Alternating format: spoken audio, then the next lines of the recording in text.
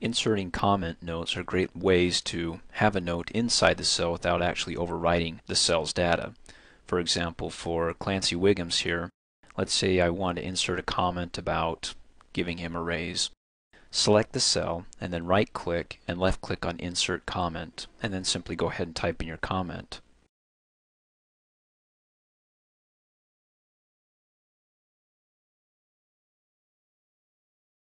When you're finished, you can either click off in a blank area here or hit the escape key a couple of times. The first escape solidifies it, the second escape pops you out.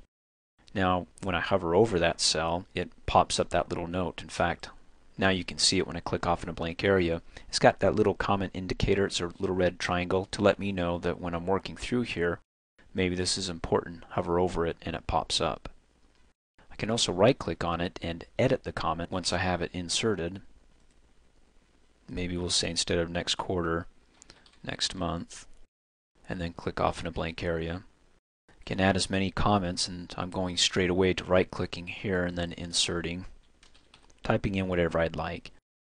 Now by default these comments will not print. In fact, the best way to find out or to test it is to click on the print preview button, because what you see is what you get when you click on it.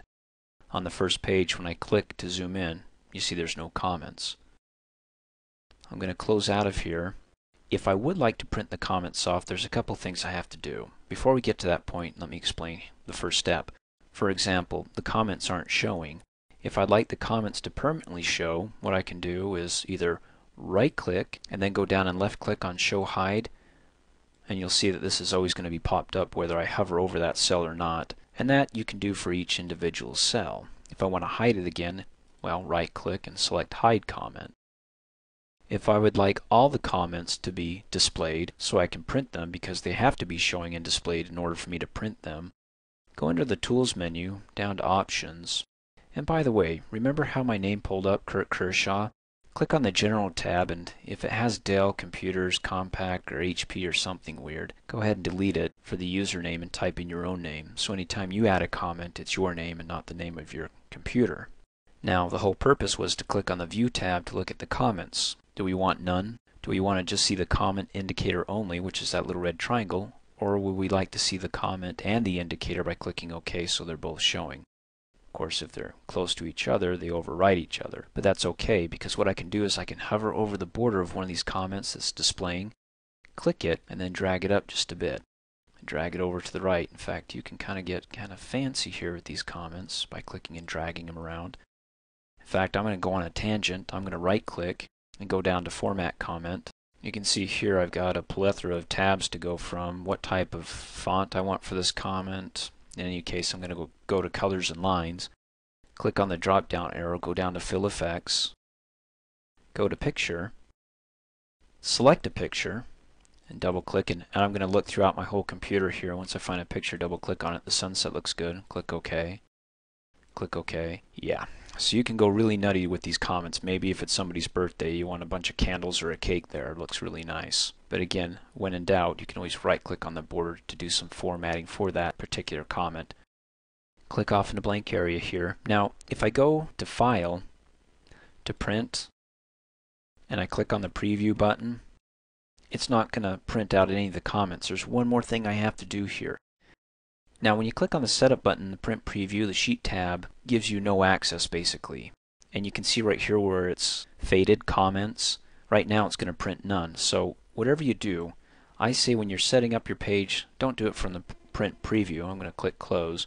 But go under the File, down to Page Setup, and then click on the Sheet tab and say that you would like to see either your comments at the end of the sheet, which is cool, but let's say we want them displayed as we see them on the sheet. So I select it, click Print Preview, and there we go. I click to zoom in and I can see my comment. My other comment looks like it might be cut off because it's a little bit too far to the right. In which case I can click Next, click Next. I have 3 pages and there's my comment that's cut off. So I'll close out of my Print Preview, go back to File, down to Page Setup, and in this case let's take a look at it when it's displayed at the end of the sheet. Basically takes not the comments, you won't see that, but what it'll do is it'll take the notes and tell you what cell the comment was in. It's kind of cool. Click on Print Preview, and then I'll click Next, Next to go to the end of the sheet, and then scroll up, or click to zoom out here in a second, but there it is. Cell H8 has the comments by Kurt Kershaw. He says hi. That's a pretty cool way of printing off your comments as well. From here I'll click close. You see that little line? That's going to be your print break. So this comment's over to the right too far. Maybe I want to put it in here somewhere so it doesn't get cut off, or zip it up there just above the headings. In any case, I don't want these guys to always show, so I'm going to right click and delete one, and then Tools to Options, and say just the comment indicator only, and click OK. So when I hover over it, it pops up. And then File to Page Setup. On the Sheet tab, I don't want to display any when I'm printing my workbooks off. Hey, thanks for watching. If you like my video, please give it a thumbs up. And if you subscribe to my YouTube channel, as soon as I upload a new video, you'll be notified instantly, and you can do that by coming over here and clicking on my face. You can also click here to support me, so for $2 a month, you can have access to over 2,700 training videos, all ad-free, and for a few bucks more, you can have access to my exercises, instructor notes, quizzes, certificate of completion, and a whole lot more.